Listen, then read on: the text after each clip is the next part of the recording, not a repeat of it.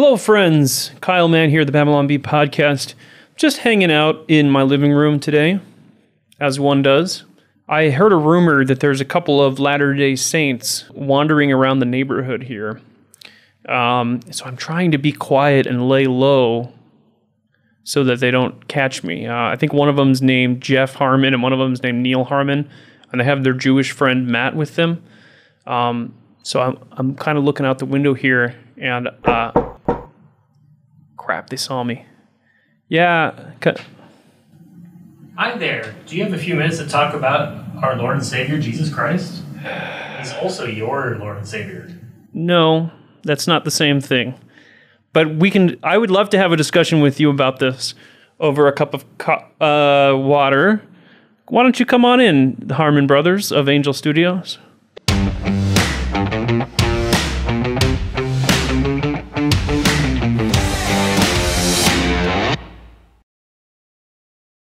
Well, welcome everyone to the Babylon Bee interview show. Today, it's not so much an interview show as it is a sitcom. This is the new sitcom known as A Jew, an Evangelical, and hold on, let me take a breath. Two members of the Church of Jesus Christ of Latter-day. That would have been much shorter to say a few years ago, but we're going with that now. So we're here to talk about a crazy story of how Angel Studios came to be and how you guys survived many crazy things that happened to you. But first, I mean, you guys, The Chosen, that's obviously the massive hit that got the ball rolling for everything. So where are you guys at right now, production of The Chosen? We had Dallas Jenkins on, I don't know, a few months ago, and that was, of course, a great time. But I don't know, spill the beans. What's going on with The Chosen right now? Yeah, well, Jeffrey just got back from Brazil. Yeah. Yeah, last week I got back from Brazil. I moved my family down there in February for 5 months. We've got 5 kids because we realized in order to bring The Chosen worldwide, you have to just have to dig in and get into the countries. My wife's Brazilian, so we moved down there, put our kids in school, and then I just dug in and built a team there. So Chosen's exploding. Brazil now has more daily active users than the US for The Chosen. Just got back from that. We just finished filming while I was in Brazil, the feeding of the 5,000. Yeah. I went down for the feeding of 5,000. We had 9,000 people show up. It was so many people, they did it in 2 days. And honestly, Kyle, if I hadn't been part of this story, then I wouldn't believe it. Yeah, 10,000 people from 36 countries show up in Texas to reenact the feeding of the 5,000. In the blazing heat. Like a really miserably hot Comic-Con in a field. They clearly didn't come for the food. Yeah, how'd you guys feed them all? Cosplay event. Well, one of the Angel engineers was down there with his team, and he said to his team, just when you see all these people coming, for them, this is like coming to Disneyland, but better. And they were confused, and then as they showed up and saw people's faces, they were like, you weren't kidding. This is a huge deal in everybody's life, and so The Chosen, you joked at the beginning about Matthew connected Jeffrey and me with Dallas many years ago, and it was, like I said, I wouldn't believe the story if I hadn't been part of it. But we were trying to survive a huge multi-million-dollar battle with Disney. Dallas was the son of a famous evangelical author who had just come out of a terrible theatrical release. And then we set out to make this show, and we wanted to make the flagship show for Angel Studios. So you guys didn't go with Left Behind 4 as the project to launch this whole thing? No, we did not. But it's working. Like it's truly blazing the trail for all the creators who want to who want to do something, Yeah. tell a story that The goal was, when we met with Dallas, is we're going to create the House of Cards for Angel Studios. House of Cards is Netflix series, their original, like their very first one that they did. And it is what gave Netflix the foothold they needed in order to become a studio, to launch original content. And so when we met with Dallas and Amanda, that's the goal we embarked on, was just, can we take this concept of The Chosen and turn it into a trailblazer for a lot of other content for decades and hopefully over a century to come. Way more behind the story, but yeah, this is and it's really important. Like HBO, I don't know if you know this, HBO got its start with stand-up. That's how they got their start in the early days. But then, these huge shows are what make this possible. So for HBO, that was Game of Thrones. Netflix, they were in the DVD and then streaming business, but they weren't in the creative business. And then House of Cards put them on the map. So we said to Dallas and Amanda, and they said to us, let's do this. Like, we'll build the Angel Network. And you guys will make an amazing show, and now it's happening. So it's pretty exciting. It's incredible. Now, who are you? Who's the Jewish guy? So this is Matthew Faraci. So I will never forget. As long as I live, the day I met Dallas. It was this studio that was putting together his movie, The Resurrection. Did you ever see Gavin Stone, Resurrection of Gavin Stone? I watched approximately 12 minutes of it. Okay. So I got... offense to Dallas. No, I told him as much when he was on the show. I got brought in, and they had this conga line of different consultants coming through. And I just decided, I was so fed up with Hollywood, I was just going to express how stupid I thought everybody was. And I sort of said that, like, nobody knows how to market these movies, blah, blah, blah. And there was all these consultants in the room, and Dallas was sitting like right here, and he was, you know how he's very intent. He was looking at me, and I could just tell that we both felt the same way. So anyway, we ended up working on that movie together, which was how we met, which was how we intersected with the Babylon Bee, because Ford was running it in those days, and Dallas was very impressed with the Babylon Bee from the very beginning. We all connected and tried to do something for that project. It didn't work out. And Dallas told me, let's save it for a big project. I had no idea how big he meant that next project was going to be. But when Gavin Stone failed, I remember, because I was standing at the Beverly Center on the phone with him, and he was done. He just said, I'm done. I don't even know if I'm going to make any movies anymore. I'm just finished. And then I don't know how long the gap was, but he sent me I guess what became The Shepherd. I don't even know if it had a name. Did you see the original? First video? A little pilot or whatever you want to call it, yeah. So I called him and I said, well, it's interesting that you said you're done, because this is the best thing I've ever seen you do. I mean, this is incredible. And then I hunted these two guys down and said, you got to watch this thing. This is something. And he made it for his church. So I don't even know. Do you guys remember, was there aside from the fact that he made it for his church, was there a design behind? I think maybe he wanted to make it into a show, but I don't know. So you sent it to me. I looked at it, and I had this like feeling like this could be a TV series. And I called you and I was like, Matthew, can this be a TV series? And you were like, I think it could be a TV series. I think he's thought of some stuff like that. Yeah. And then you connected to me, and Dallas said, yeah, I've got a TV series in mind. Yeah, okay. And I was like, this could be the pilot, Dallas. He's like, it's not a pilot, it's a Christmas special. And I'm like, just call it a pilot. Anyway, but I think the story up until that moment, like, is so critical to understand how big of a moment that is for Angel Studios. It was huge. It was huge. We grew up in Idaho. Neal and I did. We're from 9 kids. So I'm the middle of 9. Neal's a little older than me. The third. And we grew up poor on this little farm in Idaho. Our nearest neighbors are a quarter mile away. Like, for example, my wife's from the 3rd largest city in the world, São Paulo, Brazil.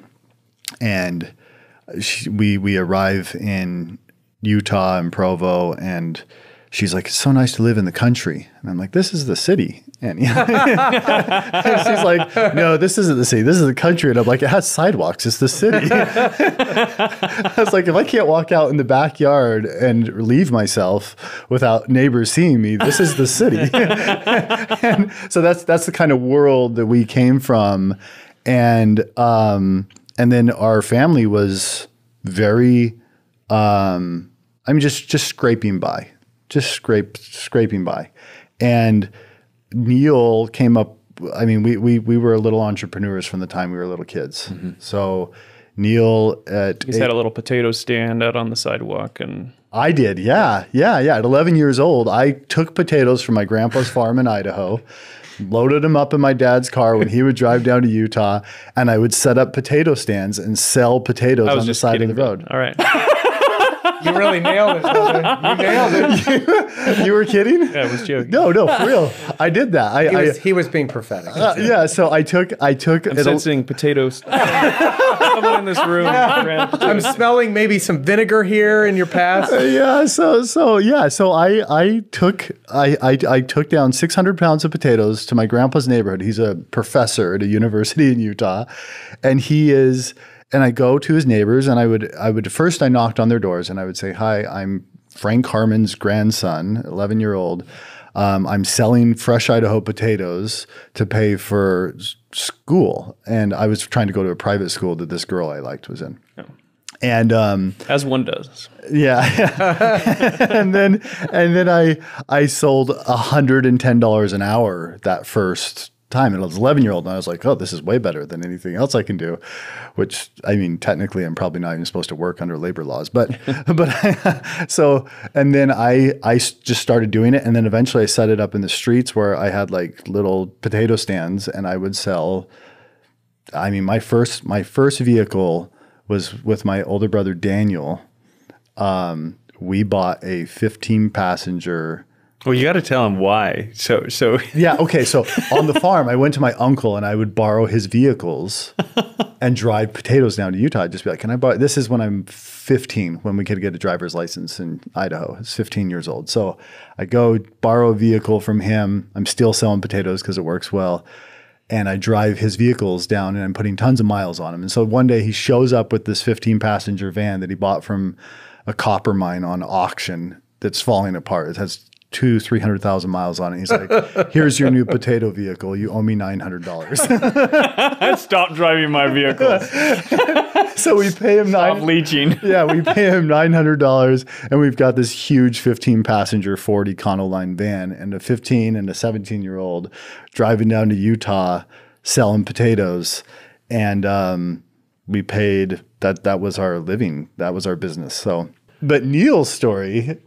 Oh, you're good. You're good. I started a cow farm for my. I'm sensing cow farm. Yes, and then I also sold, like, I buy Costco goods and sell them at my school in order to pay for my schooling. So we all did stuff. Neal had a little sheet of paper that he had written out the probability of a cow having twins. He knew the probability. He said, "I will get that probability. My cow will have twins, and then those cows will have twin females.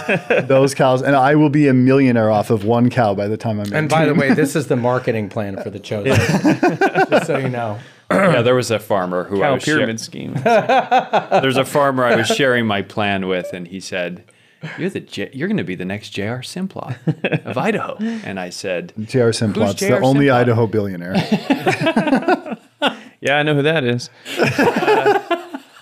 And actually, Kyle, how I met these guys, which is kind of hilarious, is I was working with all the studios to try to get them to do in LA, to try to get them to, well, not only make more family-friendly content, but they had existing family-friendly content that they weren't really marketing very well. And you know this, is it Hobson's choice the right? It's that choice where you can either watch, like you get your kids and you can either watch something with them and it's clean, but it's probably 50 years old, or you see something you really want to watch, but you can't because it's got stuff you don't want your kids to see in it. Right. So some pastor, Brian Schwartz, who's a former Jaguars linebacker actually, and he has lots of kids, called me one day and he goes, bro, you got to see this thing called VidAngel. It's the best. So I went, I checked it out, and I saw that you could pull up a movie and take out the bad words and take out the sex scenes.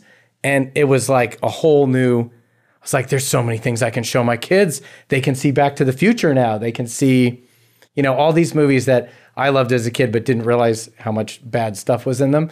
And so I called Neal, totally out of the blue, right? And just said, I want you to know you're going to change the world. Whatever you're doing, I want to be a part of what you guys are doing. We don't need Hollywood with what you guys have. And that's how we first connected however many years ago, 6 years ago or whatever. Yeah. Yeah, so we'll take us back to the beginning of VidAngel. Yeah, we were just trying to telling you a couple of stories because entrepreneurism is kind of in our blood, growing up on farms and being part of a large, poor family. And so we've had a string of entrepreneurial experiences. And we finished a company called Orabrush. And after that, Jeffrey and I were... Wait a minute. You got to tell Kyle what Orabrush did. So Orabrush is a tongue cleaner that helped get rid of bad breath. And it was the first company that made money on YouTube. And to the point that Google invited us out to speak at YouTube. And they also came out to visit us. And Jeffrey helped them develop the skippable pre-roll ad, which we all love. So you can skip your ads. And just the advertisers that are really successful don't get skipped. We love that too. We'd built an ad agency. And Jeffrey was like 16 at the time, right? When you did No, I was just done with school. I'm University. and coming out of that, we did an ad agency. And then after the ad agency, we started VidAngel for our own kids. Well, and I had read Creativity Inc. and realized that Pixar was an ad agency before they were a studio. So that was intriguing. It was like, is it possible that we could... I mean, it was weird that we were even in an ad agency because we grew up with three TV stations. We didn't watch a lot of content. I mean, I went to the theater maybe... I could count the number of times I went to the theater growing up on one hand. And... but we had ended up in the ad agency world, and which was a mixture of potato cells for me, plus having a roommate who was a filmmaker. It looks good on your LinkedIn profile. Yeah. So my roommate was a film major, and he introduced me to film. And so we were making stuff that sold things, and we made this commercial for a tongue cleaner called Orabrush. That blew up. Then we built an ad agency, and then we end up doing Poopery, Squatty Potty, Purple Mattress, Lumi Deodorant. These are unicorn type projects. I mean, one of them is literally a unicorn project, but they're these massive campaigns, and so we build this ad agency. And during that time, just reading Creativity Inc. made me go, oh, Ed Catmull's from my culture. He's from, I think he grew up in... He went to the University of Utah. Yeah, so he went to the University of Utah. Yeah. And so he inspired me to think, maybe we could do more than this. And Neal, you can tell about what you were thinking. Well, when we grew up on a farm, our parents were very strict about content. Like, we weren't allowed to watch a PG-13 movie in our home. And so when we started having... And we thought that was a real drag and embarrassing. But then when we had our own young children, we said, we love good storytelling, but I don't want my 10-year-old son repeating some of the words to his younger sisters. And so I started tinkering and figured out how to make a streaming movie skip those words. And the first movie I did was Cinderella Man, which is a favorite movie of mine. You just mute the words, right? Yeah, just mute the words, and we could watch the story and teach the principles of the story without him repeating those words to his kids.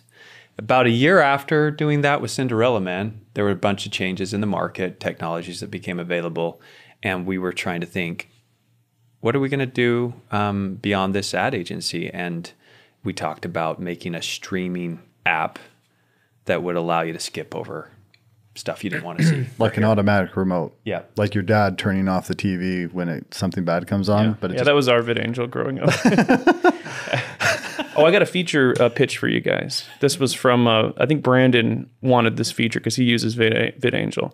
He wants you to be able to black out the screen but still show the audio Oh yeah. on certain scenes. Yes. That's Because in like Game of Thrones, there will be important dialogue that happens in a whorehouse. uh-huh. You know, Yeah. it has nothing to do with what's being said. Yeah. So Throwing that out there. we made a commercial on Game of Thrones that we have a guy pretending to be the director of Game of Thrones, and he's talking about how the only reason why they have so much like sex and nudity in it is because they just don't have budget for wardrobe. Yeah, exactly. And so I was watching Game of Thrones on VidAngel to try to figure out how to make sure the voice was right on this commercial. And I go to one of my friends. He's like, "How are you liking Game of Thrones now that you're watching it with VidAngel?" And I was like, "Well, it's pretty good, except for there's this one character that has almost no development." And he's like, "Oh, that's because you're watching it on VidAngel." He's like, Tyrion Lannister, no character. anyway, so you can't be a movie critic when you're watching that way. It's easy. So do you guys hire like total heathens to like watch this stuff? And Yeah. So long story, but we're not part of sweatshop of VidAngel anymore. atheists and right. Yeah. We sold. Yeah, this the I need filtering project. the But the way info we here. built it was that it was crowd filtered, so you get people who would already watch. Like you can't tag. We call it tagging a movie, tagging the scenes. You can't tag a movie that you wouldn't already watch. So no taking one for the team. You don't get to go. Yes, I will. I will watch that episode. This is my work for the Lord. I must watch Game of Thrones. Jump on We that were because grenade there's for too you many guys. people that were like no taking one for the team. You have to like sign a thing that says, "I won't watch content that I wouldn't already watch." But there's millions of people that watch Game of Thrones, so it's easy to tag. Find a few. Yeah. So there was a DVD technology to skip over skip, right. DVDs. We were trying to solve the problem for streaming, For streaming, okay. and The attorneys. and so we did a bunch of research, found out all the like the landmines. We did some research on how many Americans wanted this product. It was about half of parents wanted this product, and so we said, let's launch this business, and we did. And the attorneys told us, they said, rather than just going and getting streaming, buy the DVDs. Well, that's later. Oh, that's So later. Okay. Come on, Jeff. we launched. I'm jumping ahead. We launched one service. Just a simple potato farmer doesn't know when to. We launched a service Whatever you say, Neil. on the Chromecast. Go ahead. We launched a service on the Chromecast. It got shut down. We tried to partner with Google Play. Technically shut it down, though. Yeah, they shut it down technically. We tried to partner with Google Play, and the studios told them no. But it wasn't just, we didn't go to Google Play. They came to us. Yeah. They said, this is really cool. There was an executive there who said, this is really cool. I'm interested in implementing this in Google Play. And we said, well, the tech got shut down on the Chromecast, so let's give it a shot. He took it to the studios and they shut him down. Yeah. We did this video that became our most viral video ever, where there was a family sitting down on a couch in white, and they got pelted with paintballs to represent modern media. And the change in modern media, and it just grew like wildfire. And then that thing got censored. So we're just getting hit and pounded down every time we try. And we meet a Hollywood attorney, David Quinto, who had represented the Oscars for 30 years. He was the founding member of the largest litigation firm in the world. And worked for Disney and Warner Brothers and we talked to him and said, we've got this problem. There's a law that says that we can skip over stuff, but in streaming, but effectively we don't know how to do it. We've tried this way, this way, this way. And they keep shutting us down. And he reads the law and he said, you could do it this way. And then we launched a system where we bought millions of dollars of DVDs and Blu-rays, stuck them in a warehouse, and then we would Sell them to the customers so that they own them, and then we would filter them online to the customers. And then he said, as you launch this service, you need to write the studios, let them know what you're doing, and get their feedback. So we wrote all like 17 studios, including Disney, and said, hey, this is what we're doing. This is how it makes you money, and this is the law that we're doing it under. If you got any feedback, let us know. And they didn't let us know anything. And we wrote them again. And then we launched the service because we didn't hear anything from the studios. And he said, "You're good." So we launched the service, and a year later got slapped with a lawsuit from Disney. Yeah. So Disney sued us, which was confusing at first until you realize that all the other content becomes more family friendly and more competitive with Disney's content when you have filtering. And we're like, oh, I guess it makes sense. This actually has a financial reason for them to do this. It always struck me as weird when I heard about this lawsuit that they would care. Like, I don't know if it was like an artistic integrity thing, like they didn't want movies being shown like not from the original director's vision. I don't know. Did you guys sense any of that kind of pushback that they didn't want these clean versions? They felt very strongly about keeping the F-bomb in Hamilton. So I think that was probably an inspiration, right? I actually thought at the time when I called Neal, I actually thought that they were building this to sell it to Disney. I mean, that's my initial reaction. You build this back-end technology and all these I would think all the studios would be great. Like now all these people can watch our stuff. They're not interested in doing that. Yeah. That's a good question. Right after the lawsuit started, we went to those studios again, and we went to LA and started meeting with them and saying, "What's going on, guys? We wrote you all. But we were only able to visit the ones who didn't sue us. It was just Disney, Warner Brothers, and Fox that sued us, and Fox got assumed into Disney. So it was 2 major studios. But we met with all the others and said, "Thanks for not suing us. We told you what we want. We told you what we wanted to do. If you guys don't like this, tell us how you want to do it." And they said, "It is a little untenable unless you can figure out how to get the creators on board with the directors. The directors specifically." Yeah. Mm-hmm. So they were interested, but they said, we got to maintain the relationship with the directors. They were like, "You've got to get a few big ones to fall, and then we'll join." Yeah. But Disney specifically, I don't think it was about that. Like they wanted to look like the knight in shining armor who was protecting the directors, but in reality, they were just protecting their market. Yeah. So then, go ahead. So what was the outcome of So this? we get hit with a lawsuit. Probably easy to be sued by Disney. That they're not. Yeah. They have we found out they're the law firm that represents them. It's like $1,800 an hour. Yeah. Per attorney. And so they sue us.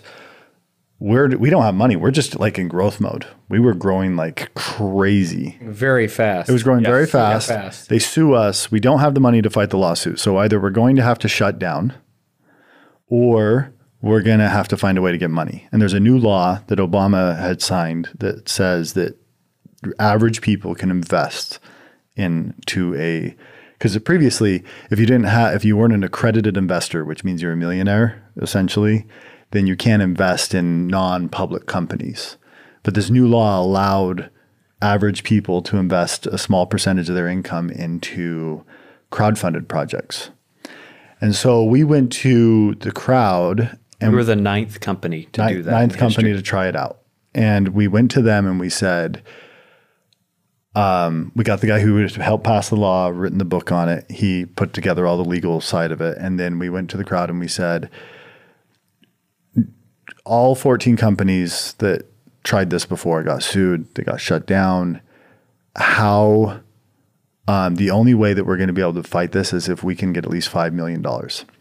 So we're opening up an opportunity where you can invest in our company and we'll fight the lawsuit if you want us to. And there's a super good chance that we fail. But we think we got a fighting chance to actually win. We did, a little bit naive. Sure, we can take on the biggest media company in the world. Yeah. And we're like, but you do it, we'll go fight it. And we raised $10 million in 5 days from over 8,000 families across the world just came and poured in and said, "We want you to fight this battle for us. Let's go to war." And so we get that done. The attorneys are really confident in our case. And they're also saying, if Disney waits a year to sue you and you're making them money, you're going to be able to operate while the legal stuff gets figured out. Yeah, while it gets figured out. Yeah. So they're like, there's no way that they're going to go get what's called a preliminary injunction, where they actually shut you down before, because it's going to harm them and it's urgent to shut us down. A year after we had launched, the judge and joins the company and shuts us down. It's an LA judge, downtown LA. And the reason I remember the few 100,000 goal is because somebody in the industry had told us, your dream to make your own stories, don't jump into that until you at least have 1 million people that are paying you. And we got to about 200, a few 100,000. Well, it's a few 100,000 monthly payments. Yes, right? yeah, the people who are paying regularly. And it was December 12th, 2016. We were having a big company party. We were in new offices. You've been out to our offices, Kyle. And we were in that new building. We'd just gotten in there, and we were having a party. And then that night, 6 p.m., the injunction order comes out.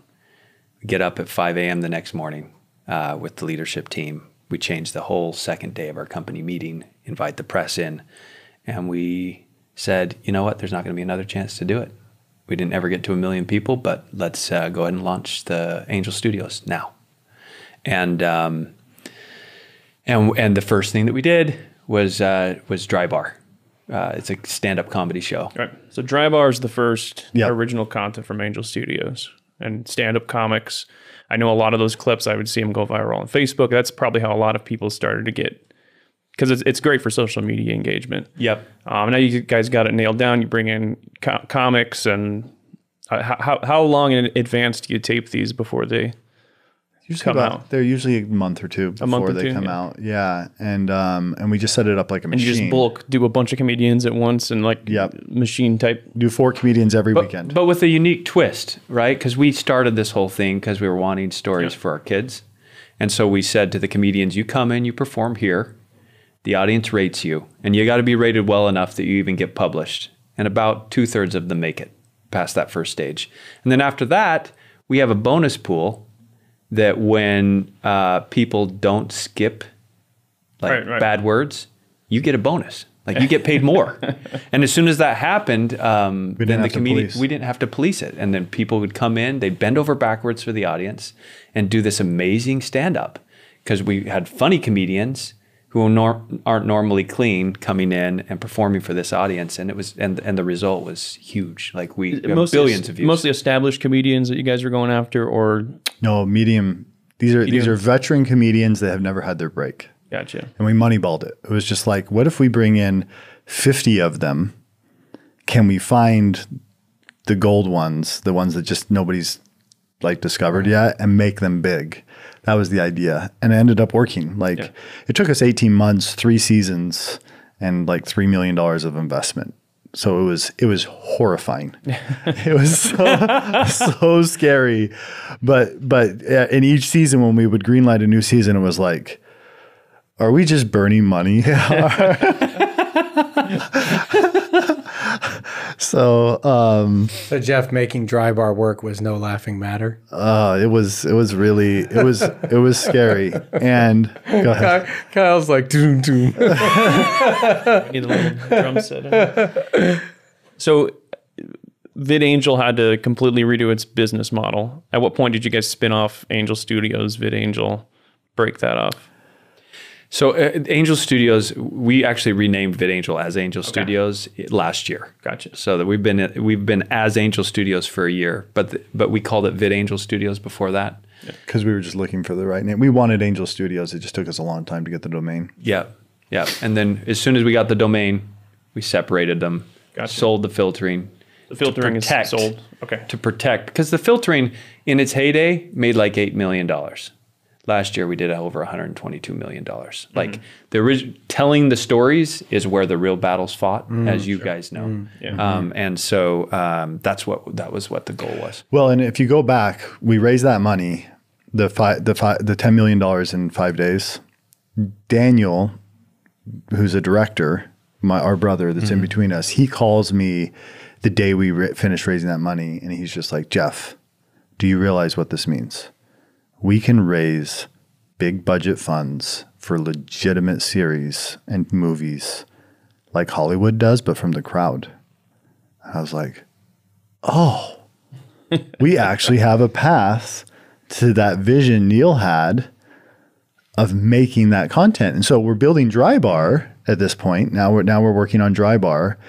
And I'm thinking, okay, we just did one through a bigger crowdfunding round that wasn't necessarily specifically for dry bar comedy, but to fight a lawsuit and to build a new business. Now, what is going to be the show, right? The show that we do, we launched this whole entire this model off of not having to go to a Hollywood executive and beg them for money. You can go to the crowd, show them what you want to build, and see if they'll rally around it and help you create your show. And so I'm looking for that. Neal's fighting the legal battle, and Disney's just pounding us. It's you can I mean, to the point of threatening to sue us personally. Still the first lawsuit. It's ongoing. Yes. This is the Disney yes. suit. This is the Disney suit, and we're trying to build dry bar, and we're running down low. We got within like 40 days of the end of our runway. And it was around that time when Matthew sent Jeffrey the shepherd. Yeah. So I'm looking where Neal has told me that he had come to me and said, one of our really good attorney called us and he said, I have an idea for you guys. When a predator company is coming after a little company, there is what's called Chapter 11 bankruptcy. And he's like, you can use that to actually as a shield. One of the laws allows you to use Chapter 11 as the shield. It's not like you're going under. It's like you're protecting yourself from a predator. And he's like, you guys should use this to stop Disney. And so Neal comes to me and he says, we're going to file Chapter 11 bankruptcy as a strategic move on Disney. Matthew Faraci sends me this short film from Dallas Jenkins. I watch it and it's like all the other things just disappear. And while I'm watching this little story on a shepherd who is the lowest in his society. Shepherds are the lowest, and then he's a crippled shepherd, so he's like lower than the lowest. And he's an outcast, not just from the synagogues and everywhere, but he's also an outcast from his own shepherds. And they are visited by the angels, and he gets to see baby Jesus for the first time. And as I'm watching this, it's just like for the next hours after, a flood of information just like coming into my mind about how to use this show as a pilot episode to crowdfund a series. And it's all just starting to come together. All these years and years of work are starting to come together in my mind. And I go to Neal the next day and I said, Neal, I think I found what we're going to launch the crowdfunding system with for films. And Neal's like, what is it? And I was like, it's a Bible show. And he's like, no, we're not doing a Bible show.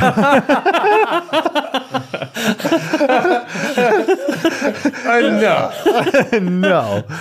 Why? And it's totally tied into the branding and the churches should be doing this, not a for-profit organization, etc. And I said, Neal, just watch it. Just watch the show. And Neal puts on his earphones, he watches it, and I just remember him taking them off and just saying, Jeff, this is why we made Angel Studios. This is why we did this. And I mean, when that happened, and I watched the show, the world completely vanished around me, and I was there for the birth of Christ. That's what it felt like to me. And then I remembered all those people from many years before, and that's why after I pulled off my headphones, I said to Jeff, I think this is why we created VidAngel. And I said, okay, Neal, Matthew Faraci says he might have a series. He's going to connect to me. But here's some problems. I've identified at least 5 reasons why he may not want to work with us. The first one was we're in a Disney with the largest studio in the world, and this is a Hollywood director. We're in a Disney battle with Disney. Number 2, good point. Matthew Faraci said he does not like filtering. Matthew had brought it up before. He doesn't like this idea of skipping things in movies. Because he's a director. He's a director. Right? Yeah. You're going to ruin my art kind of thing, Yeah. Number 3 is the fact that we're crowdfunding. And crowdfunding is crazy. There's only I mean, we were the 9th company to try it. and so this is super high risk on that front. Number 4 is we're members of the Church of Jesus Christ of Latter-day Saints. Latter-day Saints, and his dad is Gotta be a most, shorter way to say that. Gotta be a shorter way. Latter-day Saints. I'll brainstorm. Kyle will come back to us with some ideas. And so I was like, his dad wrote the Left Behind series. This guy is like hardcore evangelical, and evangelicals, as far as I understand, don't really jive with our doctrines. Which, if I can interject, during the lawsuit, the evangelicals were the first to come to our aid. Absolutely. That's fair. We Absolutely. had, when we got sued, we had 1000%. friends pastors that would call us and say, "Can I pray with you? Yes. Because I believe you guys are going to make it." And it was consistently the evangelical community that was our best friends. 1000%. I remember going to. How were the Jews? Were the Jews good to you? They were good friends too. Yeah, in trial, when we were sitting in the courtroom, There were little families. little Jewish families in LA would show up with all their little kids, and they would watch the trial while the Disney side was full of suits and attorneys and law school students. So yeah. Some of whom were probably also Jews, but we'll just ignore that. different Jews. But I will say, yeah, back in the beginning, I remember, Kyle, I went to so many leaders that I knew that you and I'm sure both know, and now Neal and Jeff do. And they loved the idea of VidAngel, and growing up as I did in the pro-life movement, the way I was raised, all these different people from different faiths came together around the life issue. And so to me, that was the way that it should be. What did Reagan say? Somebody agrees with you 70% of the time is your friend, right? And so to me, it just made sense. What VidAngel's doing is consistent with the values of Jews, of Christians, of anybody really that holds to either the Bible or, let's just say, general biblical moral values. You could put it that way. And so, Or the Bible plus a few other books. yeah. And so he's referring to the Talmud. So yeah, he's referring to the Talmud. So yeah, we had a ton of support at the beginning from leaders. Yes. Dr. Dobson and so many other people that these guys rallied around us. Yeah, it was awesome. So anyway, and then I said, Neal, so we've got those 4 things. And the 5th thing is we're filing Chapter 11 bankruptcy. I said, we better tell him that before he leaves. Yeah. So I called Dallas and I start going over with him, and I'm just explaining about our success with Dry Bar Comedy, Poopery, Purple Mattress, Lumi deodorant. I'm just trying to everything I can to get him interested. And at the end of the conversation, he said, "Okay, let's look at it." And I was like, this was a 2-hour conversation. I was like, oh, my potato sales paid off. No. I was like, I'm either a really good salesman or he's really desperate right now. Come to find out, it's a little bit of both. But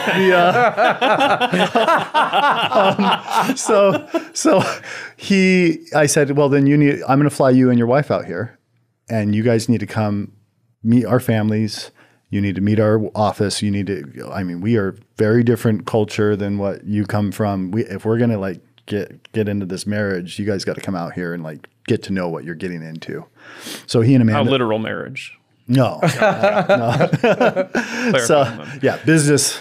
These days you kind of have to ask. Oh, sorry. That is the wrong way to describe what I just described. But so they fly out.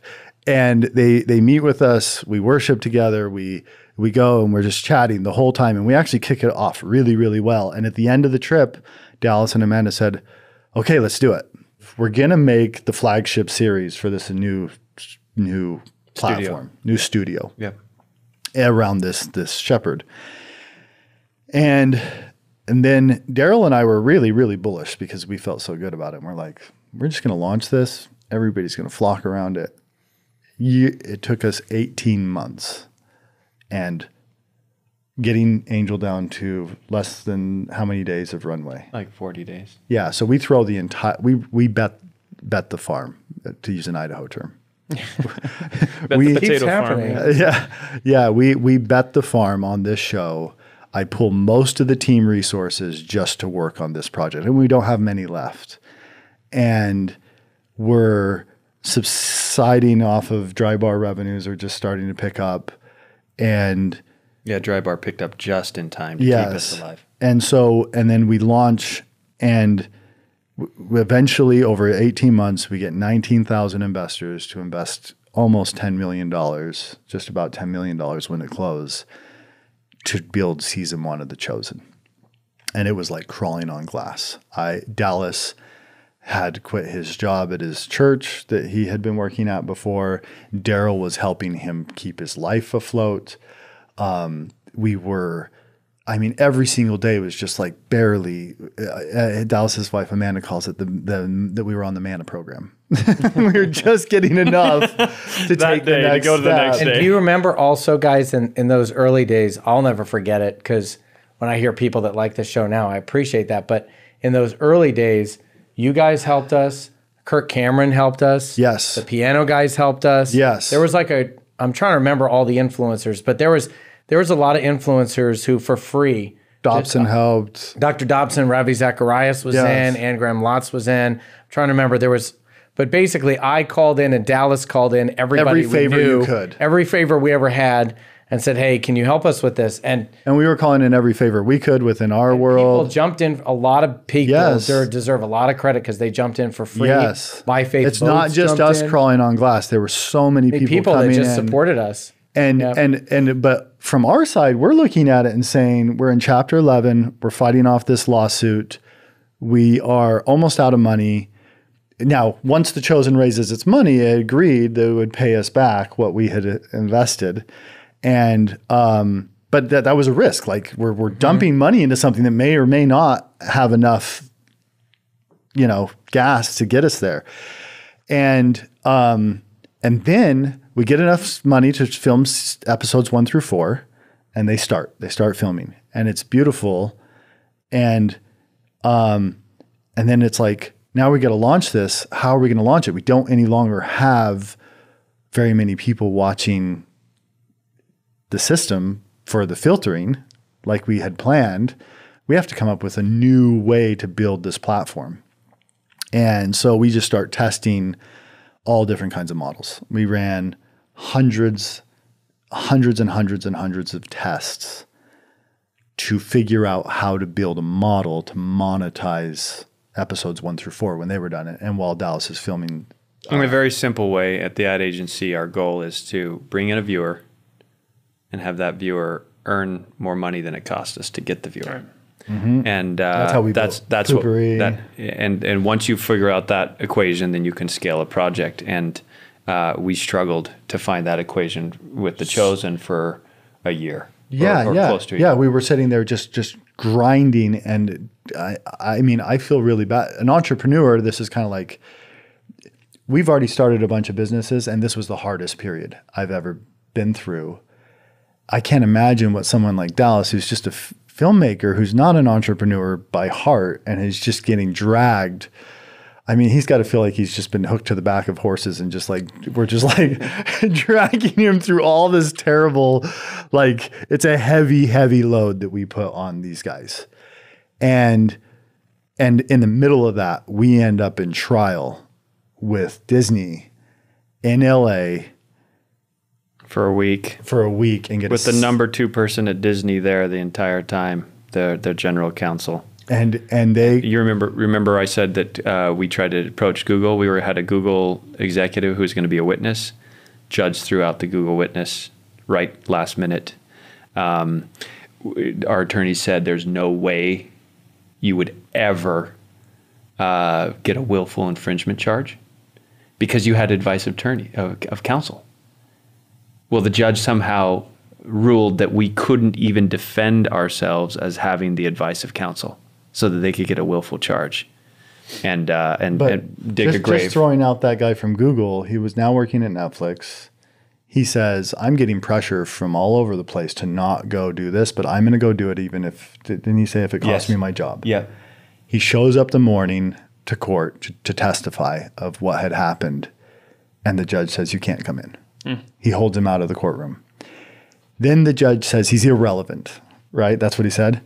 Then he lets another witness from Disney get up and talk, testify to about the meetings Google. that guy had.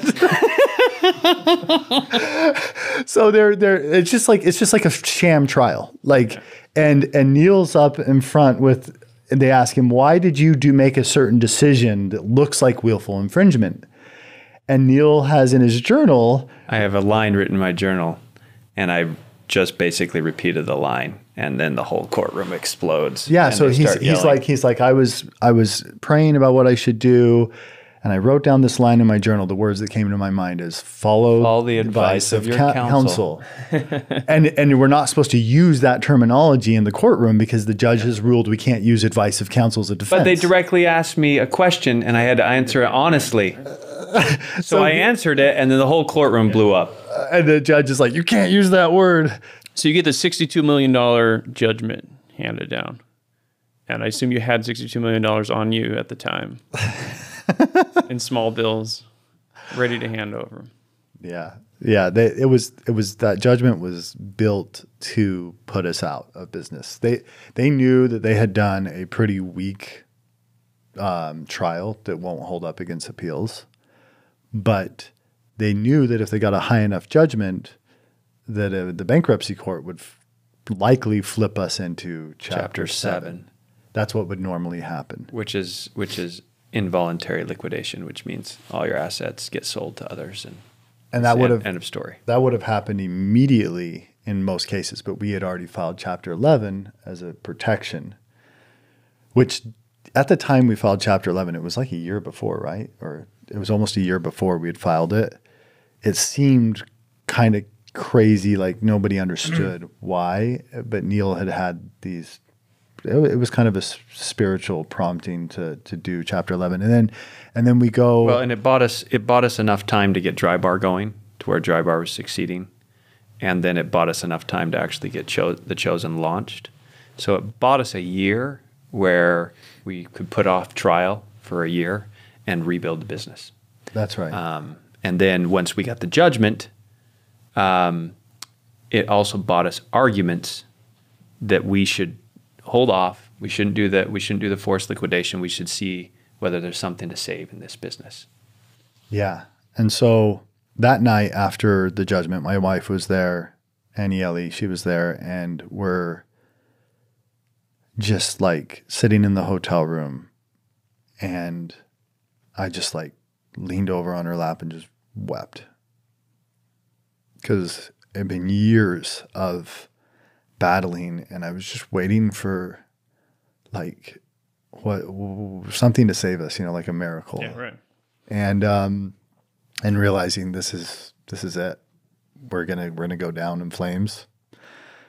And Matthew, like you said, Matthew was in shock too. yeah, I couldn't even like speak. yes, I remember I was incoherent because when they dropped the judgment, I never thought it was going to hit. And the only way I can describe it, Kyle, is it was like a wave, like an invisible wave, just hit me because I thought somehow this is going to work out, and it was shocking to me because I just thought there's no way that we're gonna lose, and then we did so fantastically, and I couldn't even process it in my brain that it was so fantastic. That size of judgment was just so impossible. Yeah. But two things happened that night. Three things that got me thinking. First one is one of the attorneys asked me if I could go over to his hotel room and pray with him because he was so surprised. And praying with him, the words came like, it's time to stand back and watch God. The second thing is my wife driving back from that. And that was my words that I didn't even believe, but the Spirit was speaking to me. My wife says, Jeff, our God is stronger than corrupt judges and Disney. And then we get back and I asked Neal to pray for me because I was struggling so much. And in his prayer, he same kind of words, Jeff. Angel Studios will be saved. And I was like, I wrote in my journal, I don't believe it, but I'll work like it's true. I don't believe these words, even though the Spirit's there, but I'll work like this is true. And so we regroup and we go, and Disney had filed two things. One had come because of a strategic move Neal and our attorneys had made while we were in trial that convinced them to ask for a trustee to be over our company, which we thought was a bad thing at the moment. Then they file to force us into Chapter 7. They get up in front of the court in the bankruptcy court's in Utah because we filed Chapter 11. Get up in front of this bankruptcy judge, and they say it is impossible for a company to be rehabilitated from a 62 point whatever $1 million judgment that has so little revenues. You just need to turn it over into bankruptcy. And we said, well, they've filed two motions. One is to put a trustee and one is for Chapter 7. We will voluntarily put a trustee in place, and the trustee can assess whether or not we should be put into Chapter 7. Not us, not Disney. An objective third party. Yes. And Neal came to me with this idea of doing a trustee, and I was like, no, you're going to get some attorney to walk in. Disney could probably buy them off or whatever, and they're just going to turn our company over and liquidate us.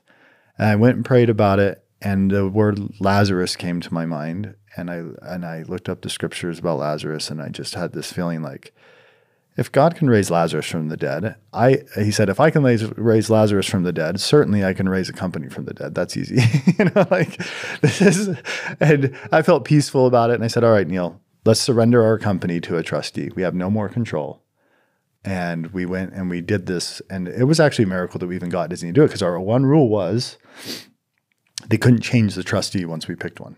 That's right. We said, we're going to do an objective third party, but you can't just change them. Like whenever you can under the law. You got to agree not to change them. Because normally you can change them under the law, but because we came in voluntarily in front of the court, Disney was like, okay, we'll do it. Yeah. And that turned out to be the trustee comes in. He says, we're probably going to liquidate the company. I don't see how what did he say? No, he said, when he came in, he says, I'm gonna watch what's going on for a few weeks or months. And when I determine you're the bad actor, I'm going to ram it down your throat, and you won't know what would hit you. He says, I'm going to do the same thing on Disney's side, too. If they're a bad actor. If they're the bad actor. And then we were in that process. The law doesn't allow you to use a ruling just to destroy a business. Yeah.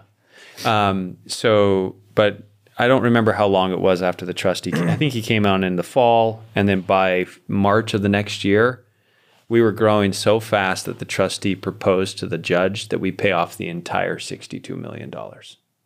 But getting to that, we're with The Chosen.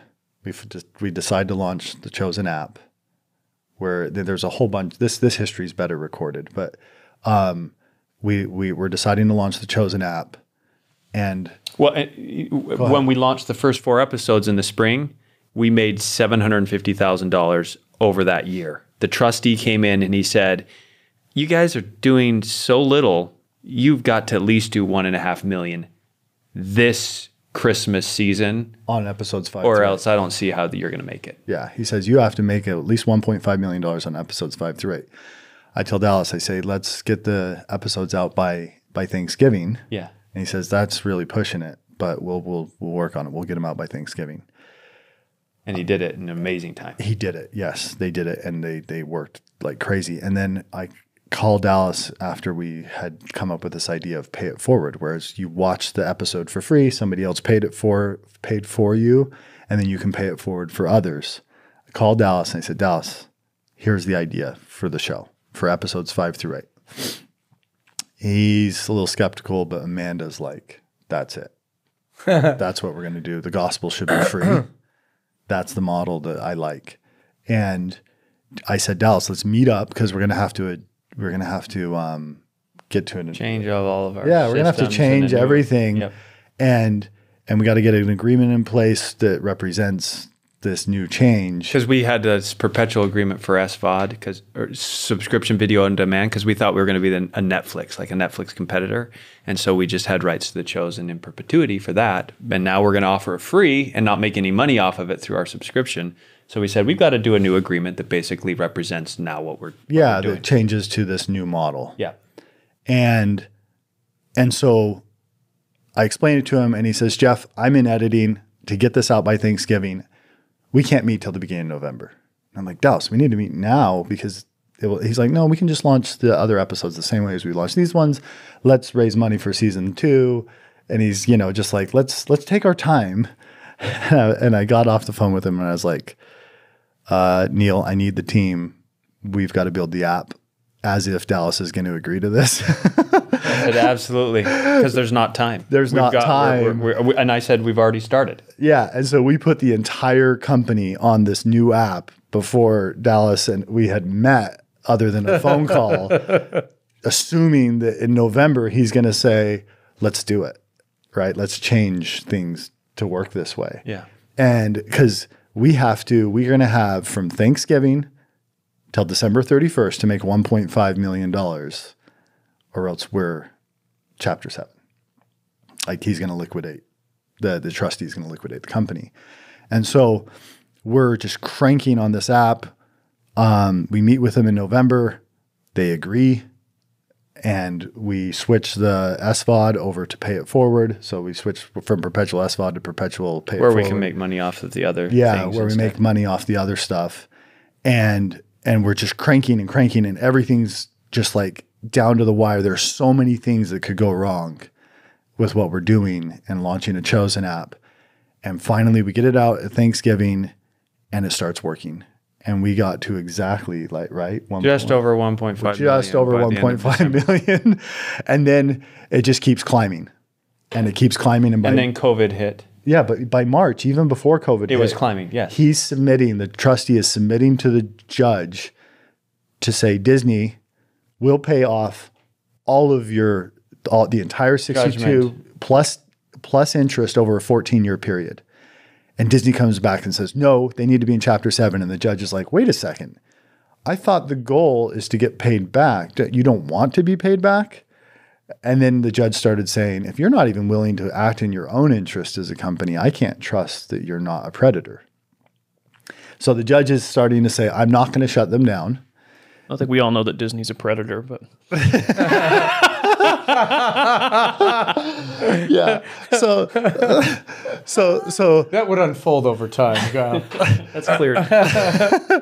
So COVID hits, we decide to make the app, we do some tweaks to make it to where it's free all the time.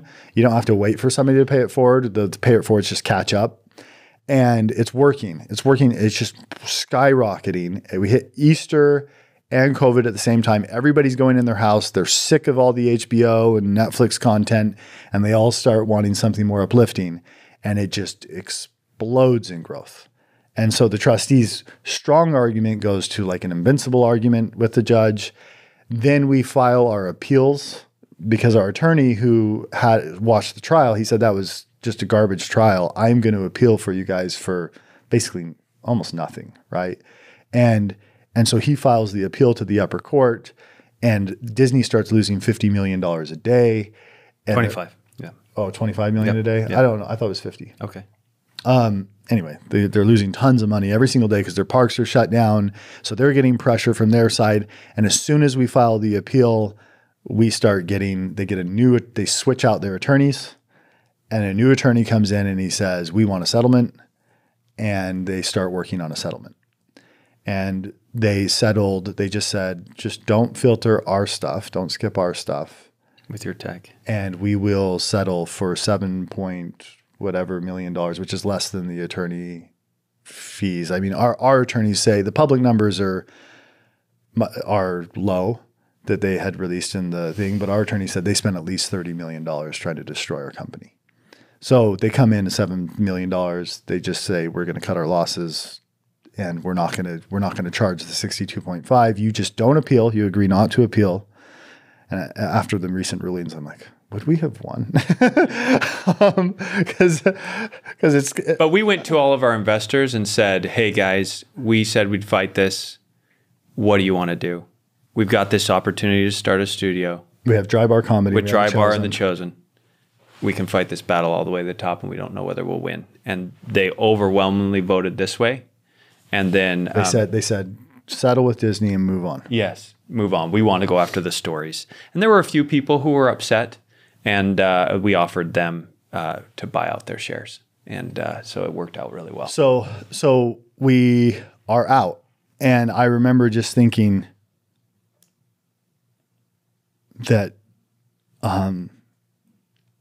that those kind of prophetic prayers ended up being totally like right. And it's always easier in hindsight to see that and then to record it and kind of do your stones like Joshua. And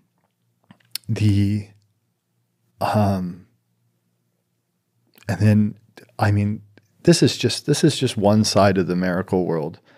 I mean, the way The Chosen, I mean, there was another threat that came during COVID is we couldn't get a set. And yeah, that was on season 2. Couldn't get a set, and all of our people, because of COVID, Malta was out. We were going to go to Bulgaria.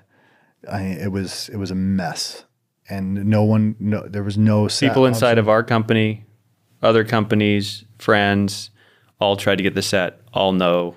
To get a set, and it was no. That the Church of Jesus Christ of Latter-day Saints had built this set 10 years before. That's like this huge. I mean, it takes like an hour to walk around the set. It's like an acre or a couple acres of property, and you can see it inside the behind the scenes. But we were trying to get that set because we're like, maybe that set will work during COVID, and we had tried and just they had said no, and we were hitting bureaucratic roadblocks everywhere. And then Dallas gets on. Tried for years, Jeff. Years. I remember being in meetings about that like years ago. And Dallas said the first time he walked on that set that he had these very strong feelings that the show would be filmed there. And so he was confused because we had been told no at least 7 times. And every single person on our team had gotten told no on trying to get that. And this was also a concern. This was right around the time of settlement. And we really felt like the leverage of knowing that there's a set and season 2 is being filmed, because one of the arguments Disney could make is they filmed season 1, but can they even keep this going, you know? Sure.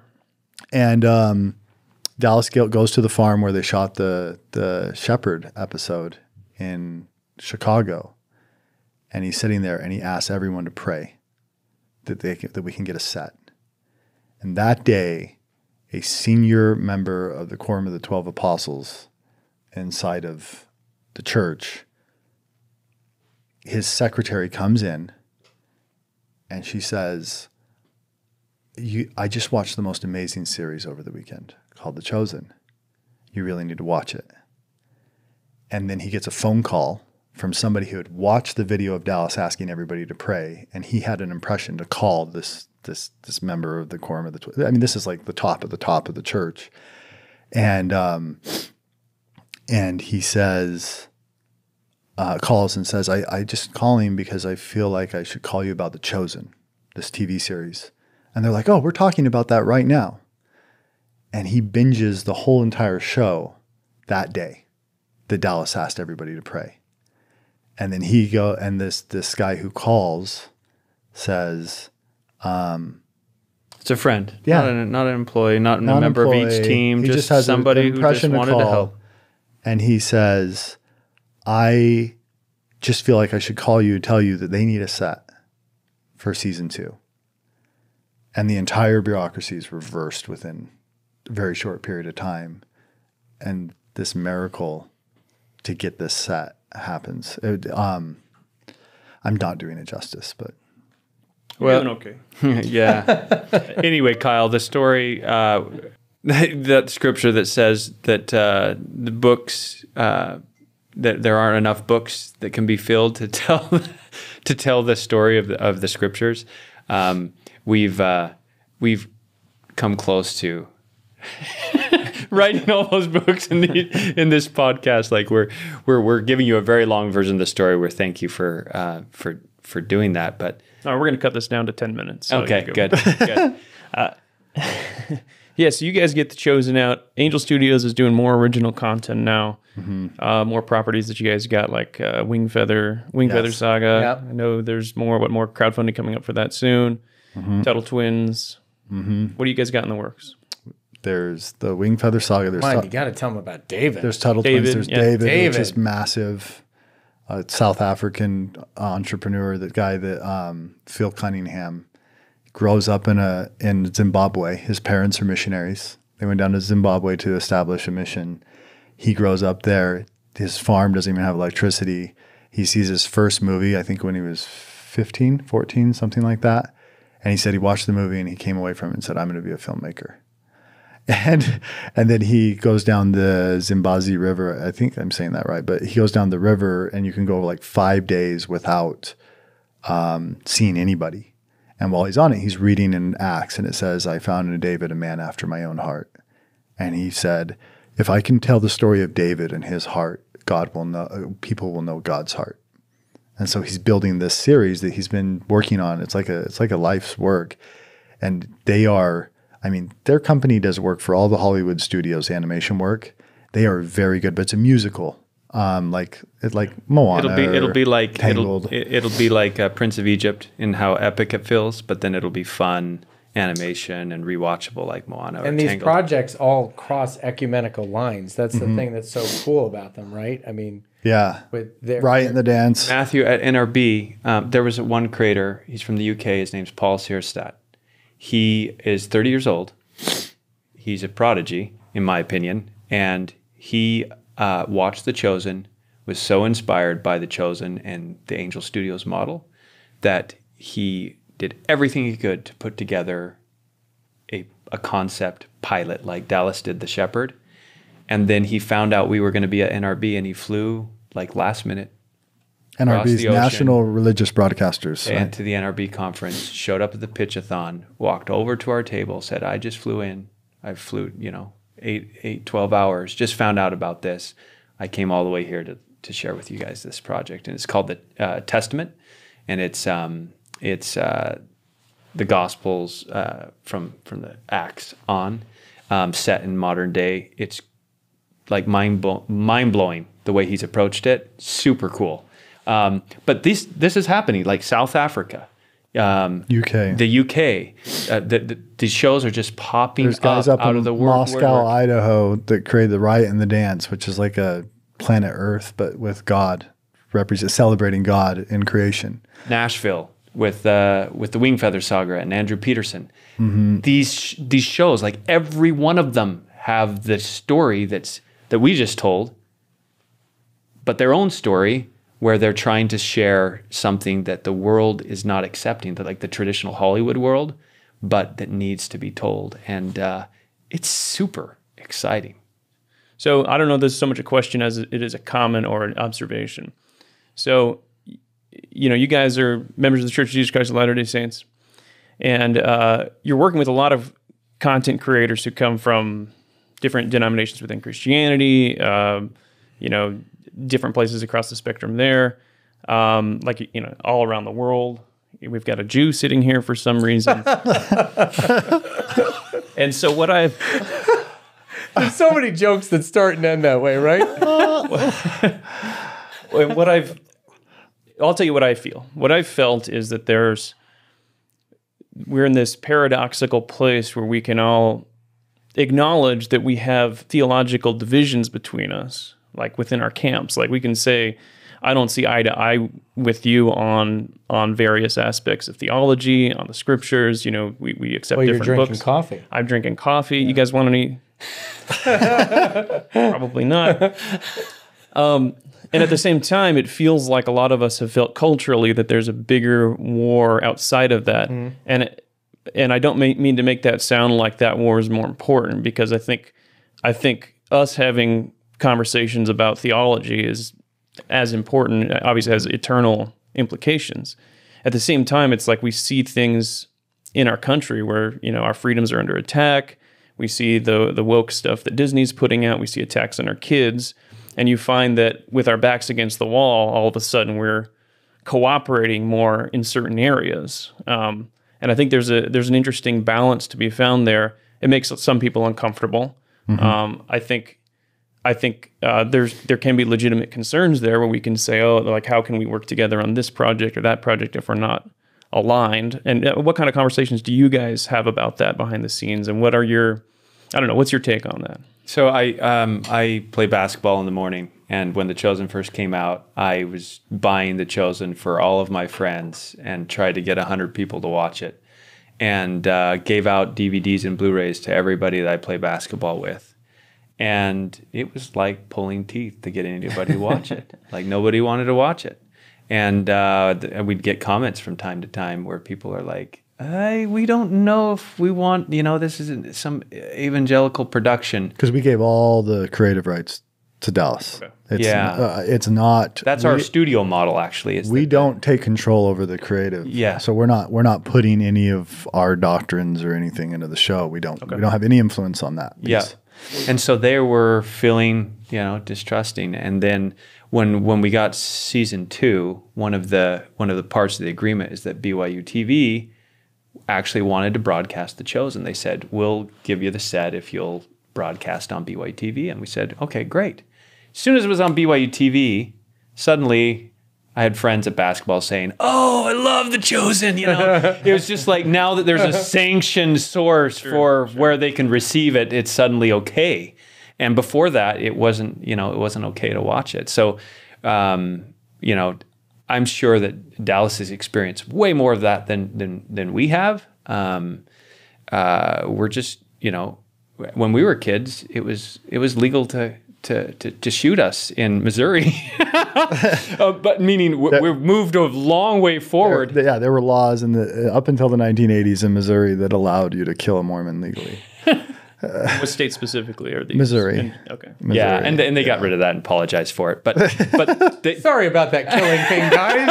We want to roll that back a little bit. Yeah. But Dallas, we understand, has gotten a lot of flack for working with us, and we're just the distributors, marketers. Like, we just want to get the show out. And I often, I wrote a blog post about this. Why I am helping evangelicals build this show and get it to the world. Why am I down in Brazil spending 5 months with my family? My wife said halfway through, she's like, it's like we're serving a mission down here. I know we're here for work, but it feels like we're serving a mission. We're just meeting with all kinds of people. And why are we doing this over a show that is done by somebody who doesn't even have the same doctrinal views as us? And there's significant differences between doctrines. I don't think we should make light of the doctrinal differences. And I wrote in it just that if God can call a apostate tax collector that, if you're a tax collector and a Jew, you were just completely ostracized from, like Matthew, and totally ignorant fishermen, and goes and calls a Samaritan who the Jews believed had doctrines that were completely incompatible with their Jewish world, right? Matthew? They weren't. I'm not an expert, but my understanding is it wasn't Judaism. It was almost seen as a different religion. But that's the first person he goes and calls. Why can't he call evangelical Jews, Catholics, and even Latter-day Saints? And from a Latter-day Saint perspective, we would say even evangelicals, but yeah, even the Baptists. But why can't he call all of us to work on a show like this? And honestly, the way I feel about it is, whatever they say, it doesn't change my relationship with Christ. I know Jesus Christ. I've accepted him. He saved me. And I know what my relationship is. And so I'm going to do whatever I need to do to help the show, regardless, and help get it to the world. So, but I've tried to explain some of my views on why I'm okay letting Dallas have full control over the content. Well, and the other weird thing too is that if he didn't go through Angel Studios or some partner that's outside Hollywood, he'd be getting it distributed by godless atheist, child sacrificing, Satan worshiping. These are all technicalities, guys. Drink baby blood or whatever out in Hollywood. So just a theory, just a theory. But yeah, so it's weird that we feel comfortable with that, but not this. And I guess some of that is the doctrinal distinction and fuzziness, and where do you set boundaries and lines. But yeah, that's a good perspective. We all have that our sincere belief. You know, you have your sincere belief, your relationship with Christ. Yep. You know, you have your perspective on that. We have our perspective on what that looks like, and we can disagree on those things, and yet say at the same time we have similar goals externally. You know, in the culture war or whatever you want to call it. Yeah. Well, and also just, I mean, as one last note is, I can understand, because this is like the most important part of people's life, their faith. Right. So I understand. Watch the show. Judge Let it speak for itself. Let these things speak for themselves by their fruits, and if something that Dallas and his team have created unites us all a little bit more in this world, we'll take it. Let's move into our 10 questions, and I'm sure we'll all keep chatting well beyond this. But we ask every guest the same 10 questions. The 10 questions. Have you ever met Carmen? Carmen? Yeah, he's a Christian rapper. No. Okay. Have you ever met Carmen? No. Have you ever met Carmen? That I have to do this first. Okay. Are you a Calvinist or an Arminian? I plead the fifth. Well, predestination or free will, if you had to fall somewhere on that spectrum. Well, I'll just say this. The Torah teaches that you need to trust God and work your behind off. So where do you put me on that scale? You're an Arminian. Oh, okay. Well, there we go. Calvinist or Arminian? More on the free will camp. On the free will side. Yeah, free will. Free will. Okay. You get to. I think I was predestined to marry my wife. She's amazing. Okay. See? A Calvinist. Hope for him. You get to add one book to the Bible. What is it? Yeah, usually people pick their favorite book, or something that everybody should read. Well, in our tradition, we have so much, this tradition of like the oral Torah that there's so much. I wouldn't add a thing because I can't possibly even get to the stuff that the rabbis have already written. All right, what's your second favorite book besides the Bible? Completely unrelated. Exodus by Leon Uris. Okay, cool. I'd say outside of the scriptures, the book that impacted me the most is Les Mis. Oh, especially the very first book, because it's 6 books, but the one about the bishop, or it's called Fontaine. Okay. That book changed my life. Oh, awesome. Just stream of thought, probably not well thought out, but How Will You Measure Your Life by Clayton Christensen had a huge impact on me. Whiskey or beer? Whiskey. All right. L'chaim. Whiskey or beer? Whiskey has more uses for those who don't drink alcohol to whiskey. Oh, you're not drinking it. I didn't expect you to say whiskey. But. Remember, they created dry bar. Hey Jeff, So whiskey I'll or take beer? their whiskey. Same answer as Neil. It's Okay. whiskey would have more Whiskey for uses. Would have more uses for vibing non-drinking. purposes. I'll take your Okay. whiskey. All right. It's my thing to bear. Yeah. You get to hang out with any 3 people, living or dead. Who are they? Oh my goodness. And you guys can jump in if one of you has your list ready. Feel free. Jesus for sure. Oh, you can't pick Jesus. Oh, you can't. You said living. You said living or dead. Yeah. Jesus is living, but you Okay, can't pick. George Washington would be one. I need to think a little bit. My grandpa, Okay. he passed away. I love my grandpa, Yeah. Frank. Yeah. Yeah. I want to meet Satoshi Nakamoto. Okay. That would count for more than 3 people. Yeah, they say that's up to 7. So Okay. does that count? Am I done? No.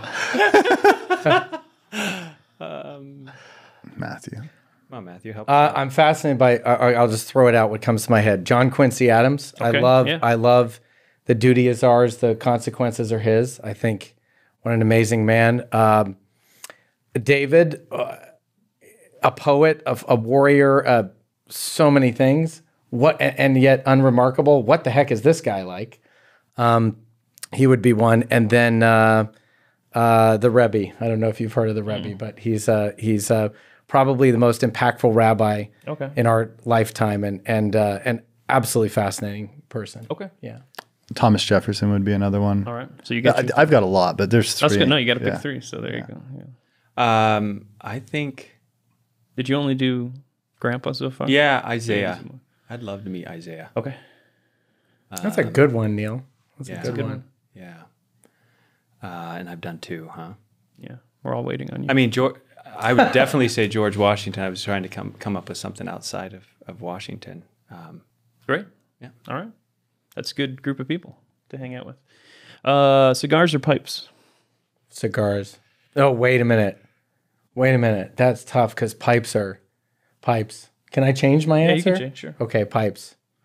And again, you're going to get stuck with those guys. Yeah, so why don't you guys just pick the thing that Kyle and I are going to have to do? Maybe.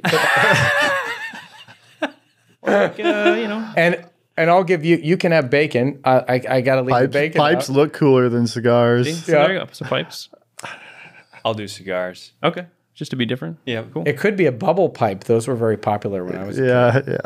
But bubble I'm saying that with the understanding that I wouldn't pick either. But Yeah. I got it. Well, I do it because I think I know some people who would like the cigar, so I give it to them. Yeah. Fine. Perfect.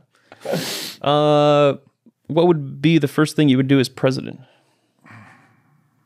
I would cut the bureaucracy by 85%, and that's probably a conservative estimate. Conservative number. Yeah. Yeah. Of the things that president can do, I'd love to focus on our own defense Great. Yeah. instead of all over the world. Good. Yeah. go through all the executive orders that have been written that the president did illegally and undo them. Great. Well, I like that. Great. I'll vote for you, Jeff. Question number 8. Have you ever punched anyone or been punched? Oh, wow. Yes. Yeah, I guess any of you can jump in. Yes. So third grade, playing tackle football, which we shouldn't have been doing. There was a friend who had cowboy boots. He kicked me in the face in the pile as we were tackling people. I pulled him out of the pile and punched him in the nose. Man. A week later, we were friends and playing together at each other's house. But yeah, that was one time. Yeah. Jeff, have you ever punched I've anyone? been punched. Yeah. Yeah. Is it a And good I've story punched. or traumatic story? Or? Just there was a kid that had got to the baseball diamond first, and so he was supposed to pitch, and the other kid kicked him off. And so I went and confronted the other kid and said, "Hey, he was here first. That's the rules." And then I won that little thing, but then this kid that was way bigger than everybody had been held back a grade, like jumped me on the playground later, and he punched me pretty hard. So yeah, I was bloodied from that. Awesome. Cool. Have you ever punched anyone or been punched? This is not a fair question because I studied boxing for a while. Sure. So people punched me and I punched them all the Outside time. of the ring. Outside of... Yeah, there may have been a college roommate who had something coming, and there may have been a few punches exchanged. Okay. Yeah. All right, cool. Yeah. What is the... But we're men. We clear that stuff up. What does real the quick. rabbinic tradition say about them? Any The comment? rabbinic tradition says you're supposed to yell at each other over a theological question, but it should, but it doesn't come to blows. But everybody who's not Jewish thinks it's about to come to blows. So usually when you're learning a particular thing, you're in each other's face and people walk by like, what's about to happen to both of you guys? And then you just stop and go, we're learning, we're studying. What's your problem? We're just yelling at each other. Yeah. This is vigorous debate. right. Yeah. All right. Question number 9. You get to go to any concert of any band in history. Who do you pick? And you can't pick Imagine Dragons. That is so good. I want to see. That is so I good. just watched the Elvis movie. I would have loved to have gone to one of his Elvis. concerts. Yeah. Yeah, when he was younger. Yeah, for sure. That would have been super fun. Yes. Elvis? It would have been one of the swing bands. Okay. Sing, Sing, Sing. All right. Hear that live by the original. Great. Yeah, that'd be great. Great. Got to see. I mean, Sinatra, to see Sinatra in concert would have been. Oh, yeah, sure. Yeah, amazing. Okay, great. All right, final question.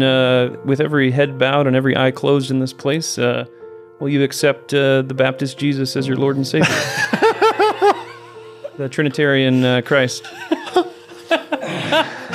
Modify the question a little. We will get in trouble for this. Can I interest you? I love it. You just qualified that question. Well, it seems like I didn't convert anybody today, but still, it was a good podcast. So, thanks for coming out, guys. This has been awesome. And Thank you. Yeah, everybody check out The Chosen and all the upcoming crowdfunding campaigns from Angel Studios. Angel.com.